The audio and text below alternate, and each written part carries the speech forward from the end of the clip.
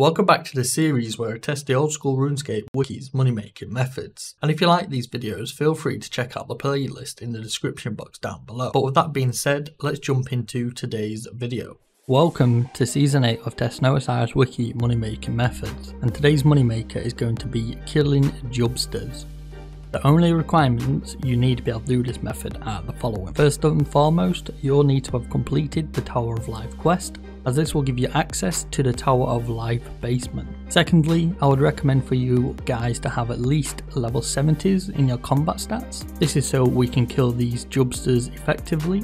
To be honest, you could probably kill these with lower combat levels, but you might need to bring a bit of food along with you. But now let's go over my gear and inventory.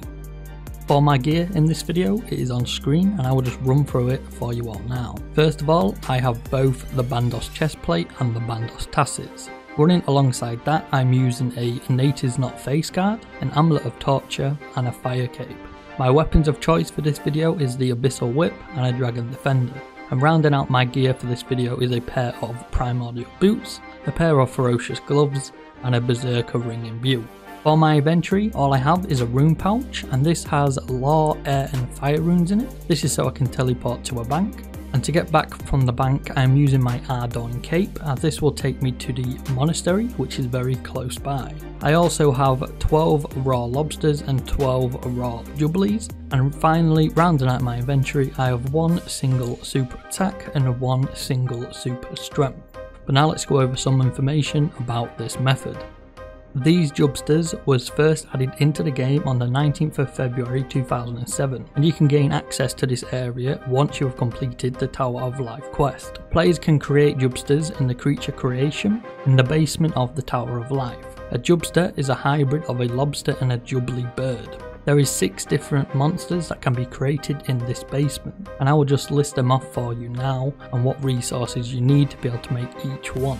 In the northeast area of the basement, you can find an altar where you have to place an Eye of Newt and a feather. This will make a Newt roost, which has a combat level of 19. If you are wanting to use the altar in the northwest side of the basement, then you will need to use a cowhide and a unicorn horn on it. This will make a level 25 uni cow.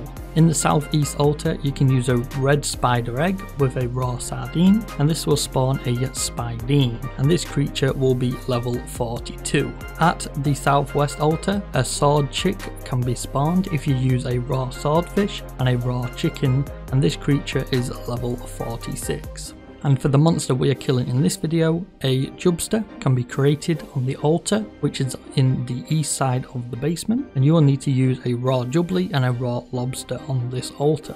And the final creature that can be made in this basement is a frog eel, and this can be made by adding a raw cave eel and a pair of giant frog legs to the altar, and this altar is located at the west side of the basement. As we are creating and killing Jubsters, then we will be using the altar on the east side of the basement, and once you have placed both of the resources on the altar and after you have activated it, then the homunculus in the dungeon will create the creature.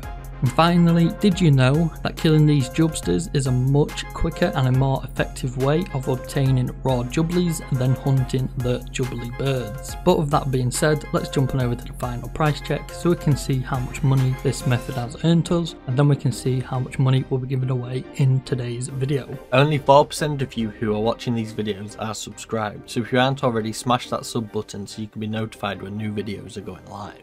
Hello and welcome to the final price check of killing these Jubsters. So here in my event is all of the jubilee meat we managed to get back from this video, and we managed to get 918 raw jubilees, and that comes out to be, I'm pretty sure we managed to get, it says here 180 kills over this 1 hour, so that's not actually too bad at all, to be fair. So now let's throw the picture on screen so then we can see how much we paid for our investment, and then we can see how much money will be given away in this video. So now the calculator is on screen. We paid 109 coins each for the lobsters and 553 coins each for one raw jubilee.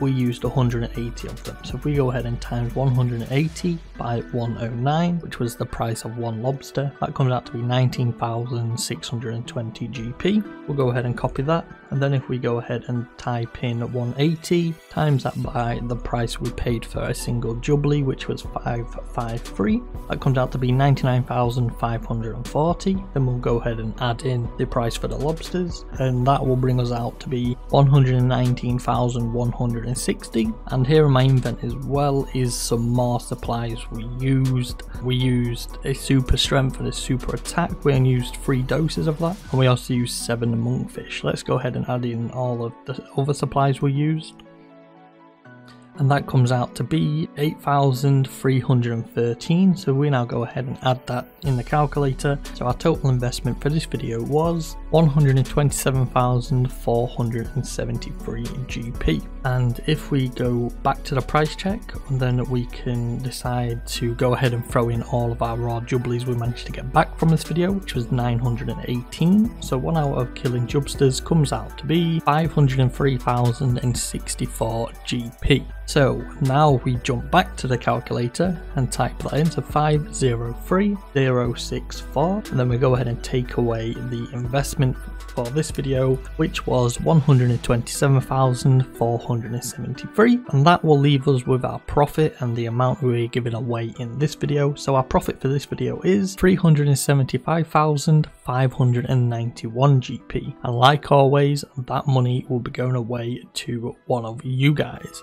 So now let's jump on over to the spinning wheel so we can see who'll be taking away this money. If you guys want, you can join my clan chat for all the latest updates and to know when new videos are going live, just like this one you're watching right now. Welcome to the spinning wheel. We currently have 22 entries and we don't have any new entries from the previous video. So let's just go ahead and just shuffle this a few times, and then we will go ahead and now spin this wheel. And today's winner of all profits is going to be, it looks like it is going to be Verak. So congratulations to you.